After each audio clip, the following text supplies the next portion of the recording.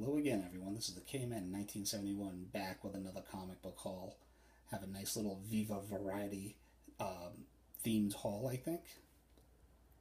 Some current stuff, some modern age, bronze age, silver age. Nice little mixture. So to get on with it, we have Spawn #1, Director's Cut, second print, 25th anniversary. A gold foil cover, 90s glory. This was a book that I wanted, but I forgot that I wanted it, and I didn't put it on my pull list. And when I went by one of my comic book shops last night after work, this happened to be on the rack. Luckily, only one copy. I picked it up, didn't really think much of it. When I woke up this morning and logged on to CBSI, I noticed that this book was kind of hot. So, big surprise to me, actually. But happy about it. So if you see this one out there in the wild, I would definitely suggest picking it up.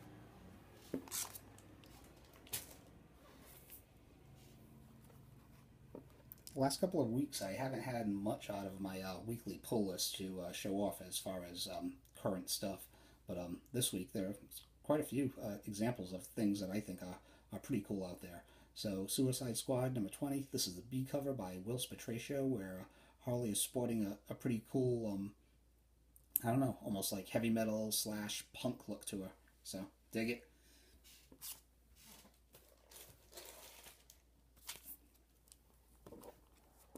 As I've said last week and multiple times before, I'm a sucker for an anniversary issue, so picked up a couple of them this week. DC Rebirth, The Flash, #25, B cover. Anytime The Flash and Zoom throw down, I have to check it out. I'm not The Flash isn't on my regular pull list, but like I said, I don't really need that much of an excuse to pick up an anniversary issue. Also picked this up. Aquaman #25, also the B cover. I don't know who this artist is, psyched, but his art is really nice, very unique style. I really liked it, and I believe this cover is also by him. This is also the B cover. This is a book I wanted to pick up actually last week. It came out last week, but I spaced it out, and luckily there were actually 2 B covers left at one of my comic book shops, so pretty cool to pick that up. And of course, Wonder Woman #25, which is also, I guess, kind of a hot book along the lines of the Batman proposal issue that came out a couple of weeks ago. So, beautiful Jenny Friesen cover. The coloring they did with Diana's eyes on this cover is pretty spectacular. So, very cool. And another really cool double-sized anniversary issue that I'm looking forward to reading. So, that will do it for this week's books that just came out. On to the back issues. Wonder Woman #20, another Jenny Friesen B cover. I've been noticing that a lot of these B covers have been disappearing on Midtown's website, as well as a lot of my local comic book shops. So when I can see these, this was a book that I was reading from the get-go from Rebirth, but I gave up around, I dropped it around issue 11 because I was getting swamped with like a bunch of these titles just being bi-weekly. So as a longtime comic book buyer, with the way that the market is now, unless you're really a diehard fan, and you're probably paying a premium price most of the time when you have a book that's on your regular pull list. If you're willing to wait a couple of months, a lot of times you can find these books in discount bins, or at least at a discount. And I've been picking these up for cover price minus 20%. This is a run I would like to finish off too. I guess it concluded with issue #25, and I already own like half of it. I'm a big fan of Greg Rucka, so I definitely see myself nipping away at this run going forward. So #20, and my favorite Jenny Friesen cover, #14. That cover is just, Diana looks just badass. So very cool.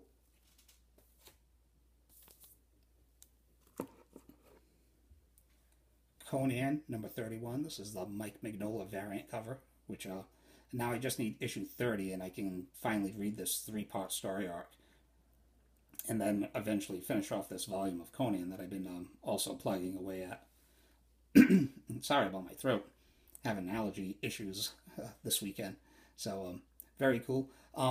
worth noting, when I was exercising after work the other night, I was listening to the Fat Man on Batman podcast with Kevin Smith, and they ended up dropping the 411 about Conan and Red Son. Well, not Conan and Red Sonja. What am I talking about? Wonder Woman and Conan, a miniseries crossover that DC and Dark Horse is going to be doing, which I'm totally psyched about, especially given the creative teams. It's going to be written by Gail Simone, who was easily one of the most horrendously underused writers and underappreciated writers in the medium right now, and drawn by Aaron Lepestre. So that just sounds like a crossover made in heaven. It was a crossover I didn't know I wanted to read, but apparently I really do. I am on board for that. So yes, Conan and let's see how this could go out. Yes, a Conan Wonder Woman crossover, or rather, Wonder Woman Conan crossover. It's going to be awesome. And if there's one criticism of DC Rebirth was them not utilizing Gail Simone in a bigger capacity as one of the architects of DC Rebirth, as one of the main writers. So, just my 2 cents.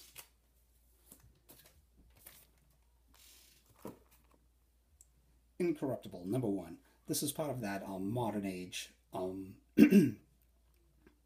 that modern age collection that I've been buying from my my regular LCS, where I pick up my weekly comic book stack. So this was part of that collection that had a bunch of modern Marvel, indie, DC stuff that I missed out on the first time around. So, and everything was in there was priced for like maybe $2 to $3, I forget. So Incorruptible number 1, Irredeemable number 1, Sheltered number 1, and Uber number 1. Heard all good things about these books when they initially came out, but like I said, I missed out on them when they first came out, and I think it's pretty cool to be able to pick them up at like $2 or $3 a piece.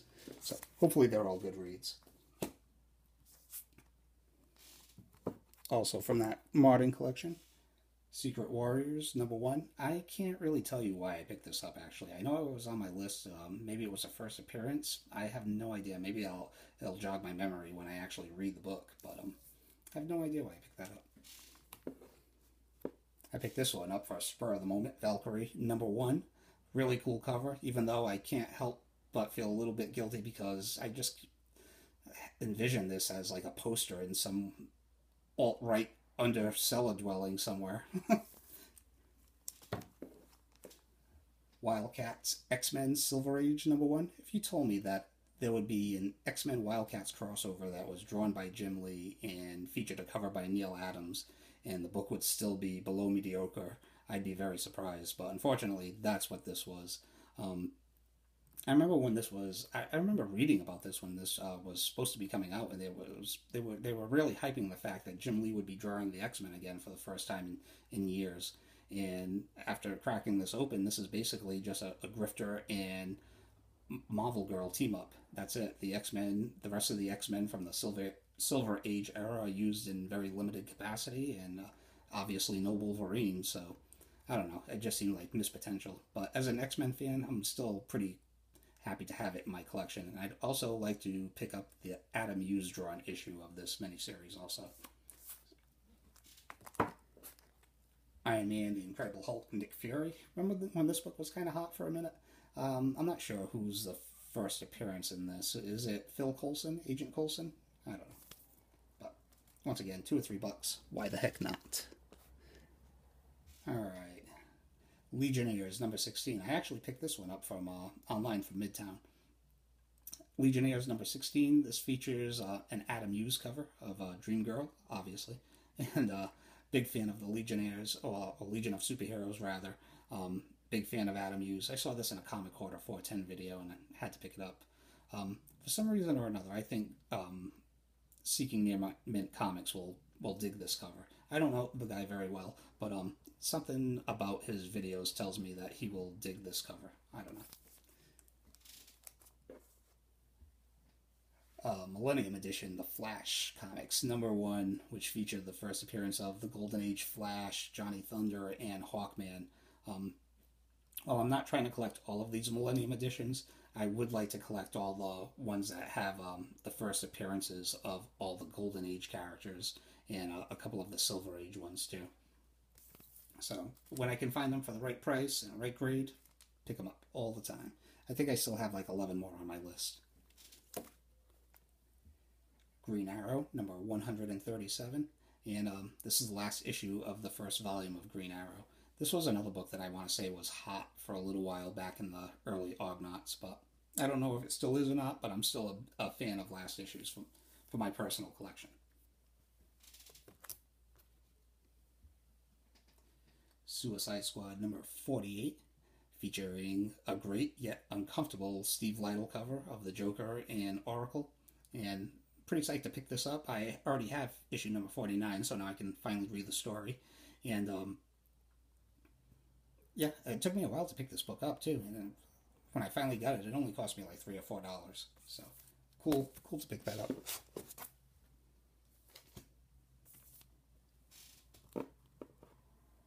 Tales to Astonish number 1, which is a reprint of Submariner number 1 from his Silver Age series. X-23 number 21. This is the last issue of her first ongoing series. Features really great artwork from Phil Noto, and a simple yet like really nice story. A nice way to cap off her first ongoing series. Predator number 1. This another book that was really hot in like the late 80s, early 90s, and it kind of reads that way. Basically, musclehead cop taking on the Predator. So love that cover though, and this is the first appearance of Predator in comics. So being a guy my age, I really did like the first 2 Predator movies. So very cool to pick this up.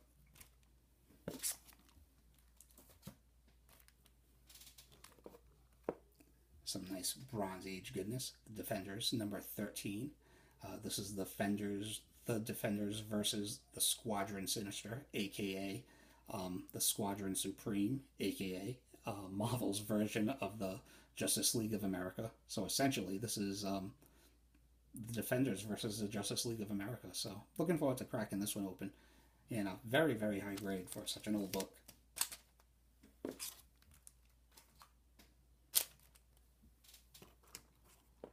I'm still chipping away also at that Marvel Premiere Doctor Strange run. So Marvel Premiere number 11, featuring Doctor Strange, and look at the colors pop on that issue. That's just sweet. And is it just me, or is there a whole, like, I don't know, Tomb of Dracula vibe to that cover? I dig it. But this features interior artwork from Steve Ditko, who, pun intended, is no stranger to Doctor Strange. And I also picked up Marvel Premiere number 10, which features interior artwork by Jim Starlin. And what a way to kick off this run of Doctor Strange. Barry Windsor-Smith, Jim Starlin, Steve Ditko. Pretty cool. And this was just like a run that I was totally ignorant of. I had no idea up until the last couple of weeks that Doctor Strange had such an A-list run of artists that worked on his titles. Here is an upgrade. Shazam number 25. And I just picked up a copy of this probably 2 months ago. This is from that same collection that I'm always bringing up, that I essentially keep buying from because he keeps on selling to the guy. So it seems like it's never ending.